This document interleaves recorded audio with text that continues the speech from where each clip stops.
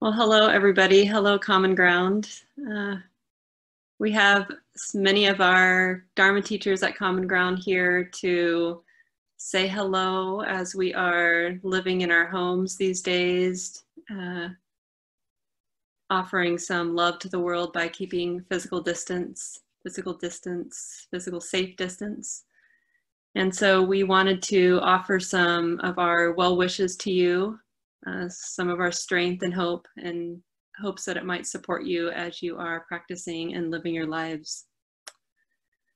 And one of the things I've been noticing is that this is a time of a lot of emotions flowing through my heart.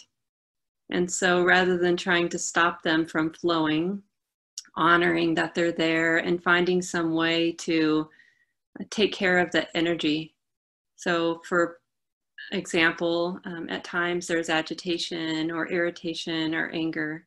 And so finding ways to allow that to move, either with the body and walking, or also with sharing ideas, writing letters, signing petitions, doing some advocacy from my home. That has felt useful to me. I hope it is to you too. Hi, I'm Gail Iverson. I'm a teacher and a staff member and a practitioner at Common Ground. And when my first teacher, Shinzen Young, went on a year-long sabbatical in 1991, he sent a message to his students encouraging us to keep practicing. And he ended his message by quoting a motto that was above the entrance to a Japanese monastery where he had practiced. And the motto said, "Time flies like an arrow. Who knows what will come tomorrow? Give yourself fully to that which is your true work today." So we've all been experiencing an increased uncertainty regarding the future. And perhaps we can, at least at times, see our current situation as a gift that's encouraging us to connect more deeply with wisdom and compassion. Hello, Common Ground family. I'm Stacy McClendon, a practitioner, teacher, and board chair at Common Ground. Good to be with you here when we're all so far from one another in many ways. One of the things that's been becoming clear to me over these last several weeks are all of the ways that my mind has these very fixed stories about how things should be, who is responsible, looking for someone to blame. I've been taking this opportunity to investigate those stories, those fixed ideas a bit.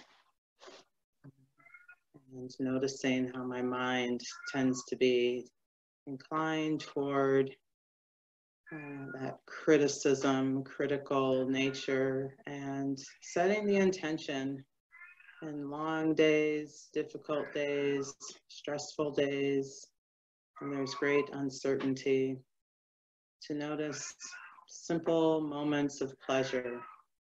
I was talking with someone today who said he has been going on longer runs in his neighborhood, and for the very first time noticed a bench by the lake in his neighborhood. And it's just an example of how we can get swept away in our minds or in our daily responsibilities and tasks and miss some of the very simple pleasures that are present in our lives. So I hope with this slowing down of your life, and there's an opportunity for things to be more simple and clear, and see with gratitude the joys. Hi everybody, I'm Mark Nunberg, the guiding teacher at Common Ground. And it occurred to me to share this recent answer that Sayadaw U Tejaniya, this Burmese teacher of ours, gave when Doug McGill asked him, how do you personally handle anxiety or fear? And he said recently, it's not that I don't have anxiety or fear, but I do have the understanding that this is just what happens in the mind. I cannot prevent the mind from having fear or anxiety. They will arise. But my view is, this is natural for the mind in this situation. The worst thing that we can possibly do is think, how can I get rid of this?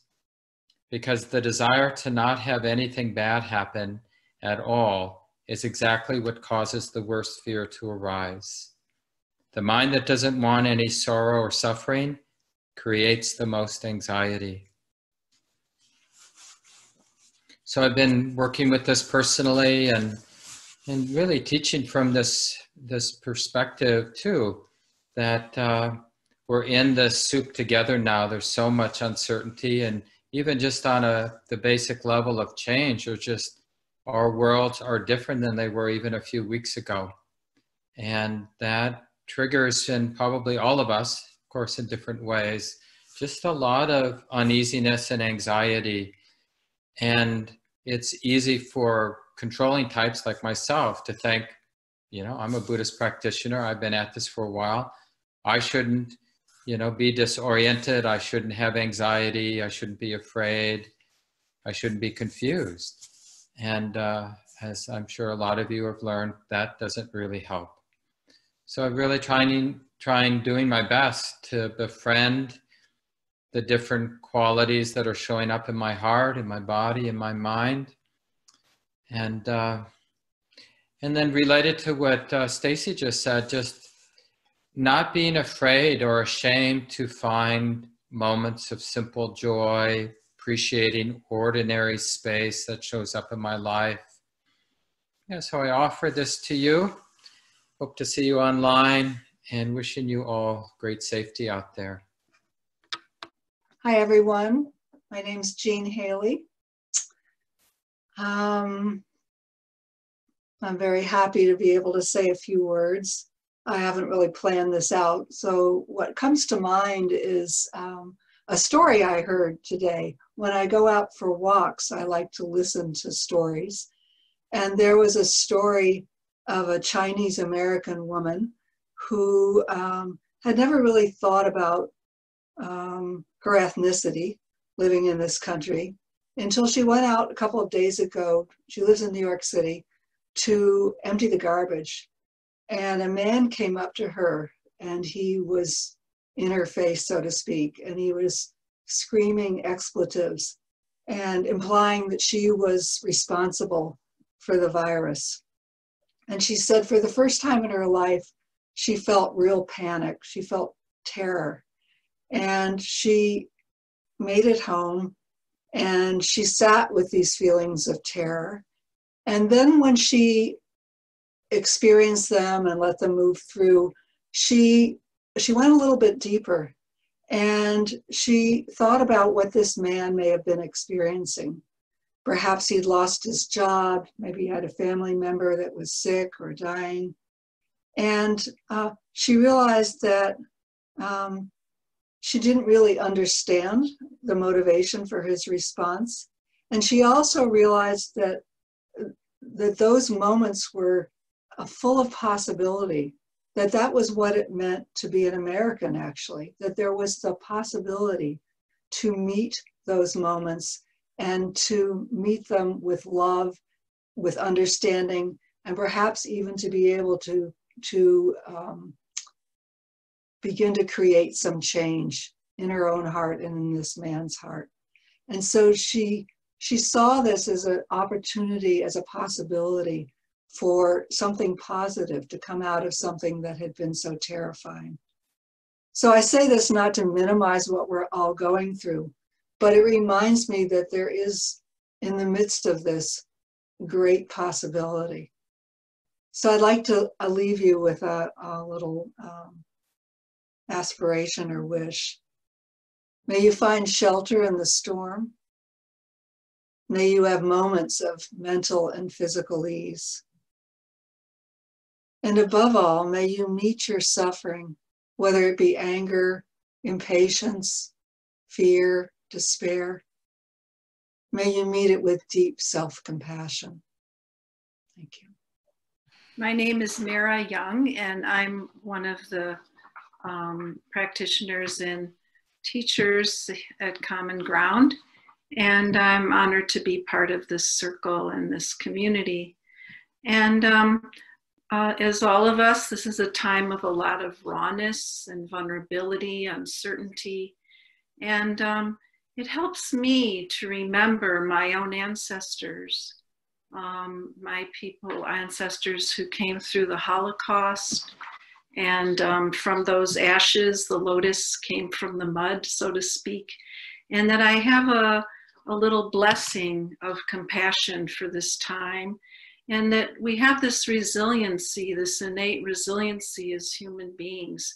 And that the transformation that's possible as we lay bare at this time, I don't even have words for the vastness of the three poisons of greed, hatred, and delusion, of such roots of racism and injustice, power and privilege, and how these storms, these forces have been so much ruling our world, and that this time may it be a time to plant some new seeds out of this time of so much pain and suffering.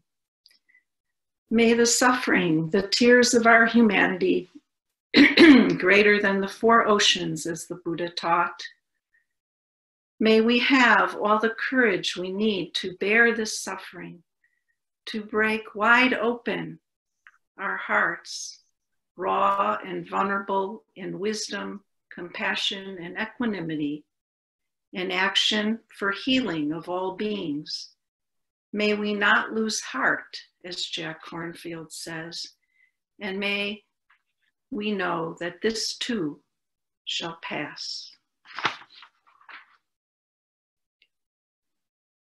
Hello, everyone. My name is Gabe Keller Flores. I'm the office manager at Common Ground and one of our teachers.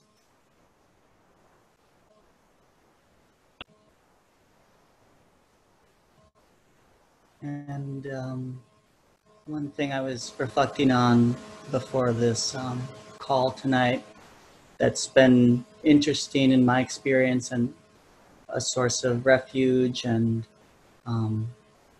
deepening has been, one way I thought of expressing it is the name of John Kabat-Zinn's book, Wherever You Go, There You Are. But then I was thinking what I really wanted to express wasn't so much that in the sense that wherever I go, Gabe is there, but more like wherever, whatever moment is showing up, whatever is showing up, what else is always there? What is with us all the time, no matter what is going on, no matter what we're experiencing, no matter whether we feel confused, feel overwhelmed even in times, or just off, just numb, all the different experiences we might be having, or joy, or really a lot of peace. I've experienced all these things in the last month, and actually in some ways, just the contrast between these different states seems more pronounced right now. But also this connection to, like, where is our ground with so much uncertainty, and that awareness that knows, that can connect, this is the way it is now, this is how it feels, this is my reaction. There's something about these times that, at least for me personally, has sort of been inviting that interest in the present moment, in the space of awareness that holds everything. It might be because the conditioned mind doesn't really know what to make of it. So there's not a lot of ground there for me, but the space that knows, that can feel, just the sensitive heart, there's a lot of room there, and it's the one thing that's sort of been feeling trustworthy in these times. So for whatever that's worth, I offer those reflections, and there's also a sense of presence there that in these times where we can feel disconnected, I offer that to you, that wherever you are, I'm there. We're all here together going through this. So may you be well.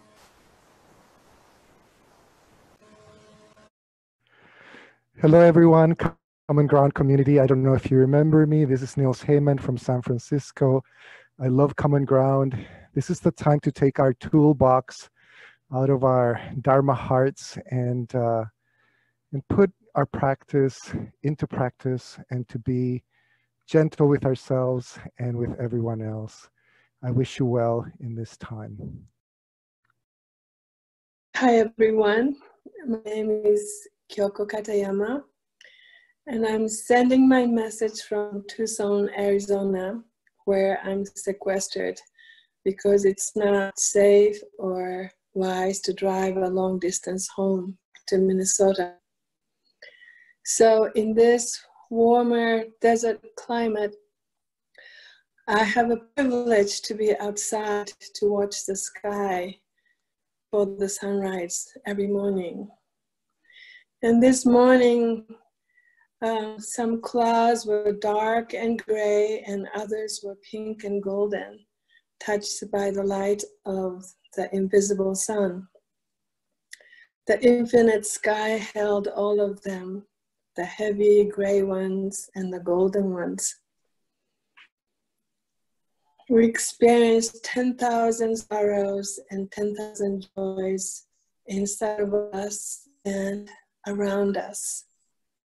And in this time of the pandemic, the sorrows and fears are intensified, and so could the joys and the sense of connection to one another. To hold them all, we support our heart's capacity to open wide and nimble. The heart knows how to be tender in the face of vulnerability, to be fierce with courage to heal the pain of hardship in us and around us.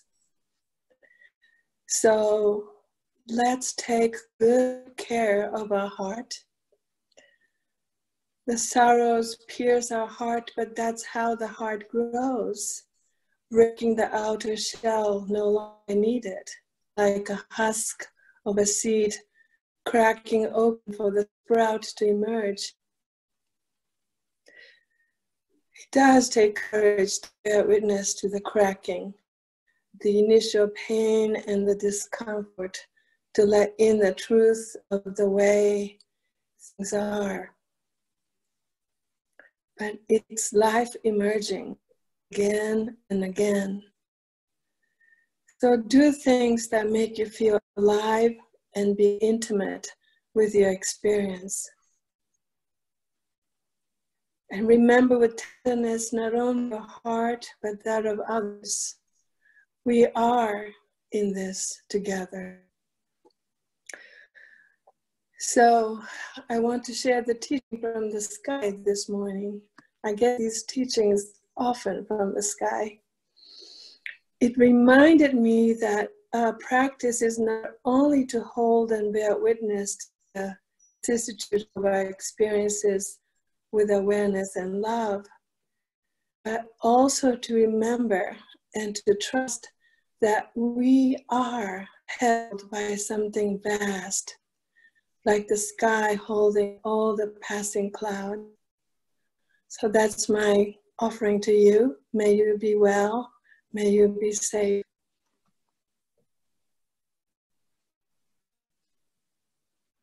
Greetings, dear Dharma friends. I'm Patrice Kelch, and it has been such a pleasure to practice together these weeks when we've all been separate, when we've all been physically separate. And I have just had such a sense of our community, our beloved community, coming together and supporting each other, listening to the live streams and the Zooms, and then the larger Dharma community. I've just been so moved by the generosity of so many teachers throughout the country who have been available online. And I just have such a felt sense of connection. And it's ironic since we've all been so physically separated at this time. I thought I might share with you some of the things that have been helpful to me in a really practical way. And one has been early on, really helped me to reframe my situation, which was to be reminded that Anne Frank hid in the attic for 761 days. 3 children, 3 young adults, adolescents, and 4 adults. They could never go out. They could never make noise. And they lived under, peril of their lives. And when they were finally discovered after those 761 days, only one survived, Otto Frank. So it just really was helpful for me to have that as a frame and to remember that people have often been called to live nobly under difficult circumstances. And I think about this partly because I offer meditation at a maximum security correctional facility, where part of what we talk about sometimes is how to live nobly under really difficult circumstances, when small acts of generosity and kindness are often magnified. And I don't get credit for thinking about this, but I read somewhere in the past couple of weeks that so often we've been focused on, use this time well, be productive, learn to play the piano, write that novel, or make it a retreat, and all this sort of emphasis on productivity, which really is all about the self. And I read a suggestion that what if we were to make it our task for the day to do something that was really kind and generous, which can be a challenge when we're just by ourselves or with our family. But I just love that reframing of what's the most creative, or doesn't have to be the most creative, but what would be a creative or kindly thing to do today. And that should be my focus instead of my productivity in some way. And finally, the other thing that really helps me is just to remember my intention, remember my aspiration, and what I have used for years and years, and what seems to be really helpful to me in this time are the 2 phrases: may wisdom and compassion protect me. May I be free from the suffering caused by fear, by anger, and ill will. May wisdom and compassion protect me. And may I be free from the suffering caused by fear, anger, and ill will. So I offer that to you, my very dear friends, and wish us all strength, solidarity, and the deepest kind of wellness in these days. Hi, everyone. My name's Wynn Fricky, and I'm a teacher and a co-founder of Common Ground. And Mark and I have been taking walks just about every day, and I'm just aware of how quiet the streets are, how there are more voices coming from people than there are sounds from cars, and the lack of planes. So in a certain way, there's such a beautiful, peaceful settledness. And then in another moment, I'll feel how eerie that is too, with all the experiences that I can't see that are happening in people's homes and in hospitals with people suffering. And so also what those empty streets are saying, what that quietude is saying. The other night I was listening to a short talk by Gil Fronsdal, and he shared just a short statement. I think it's kind of a poem, and it offered a powerful and different perspective on these empty streets, and I wanted to share that with you. Gil wasn't sure who wrote it. He had an idea it might be someone called Paul Williams, but I Googled it, and apparently it's Bill Gates. So we'll find out eventually, but maybe it's meant for all of us. And this is what it says. When you go out and see the empty streets, the empty stadiums, the empty train platforms, don't say to yourself, it looks like the end of the world. What you are seeing is love in action. What you are seeing in that negative space is how much we do care for each other, for our grandparents, for our immune-compromised brothers and sisters, for people we will never meet. People will lose their jobs over this. Some will lose their businesses, and some will lose their lives. All the more reason to take a moment when you are out on your walk and on your way to the store, or just watching the news, to look into the emptiness and marvel at all that love. Let it fill you and sustain you.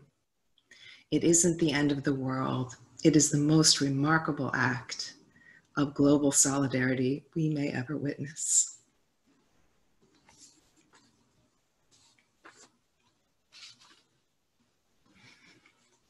So that's our combined sharing. Let's take a moment together with you, who's ever watching, to share the merit of our practice.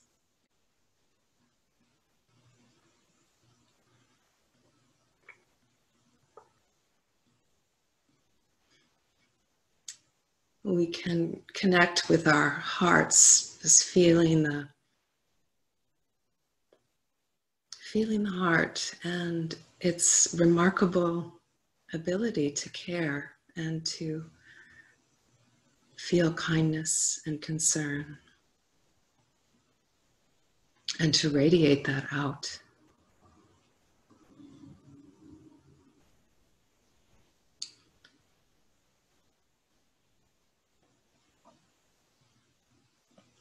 So we can hold all people who are suffering now, all people who are stressed and afraid.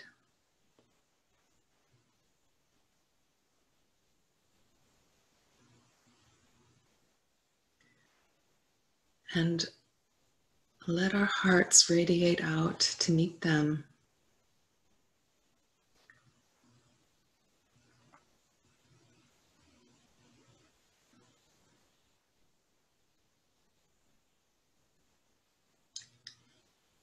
And make sure that heart is holding ourselves as well.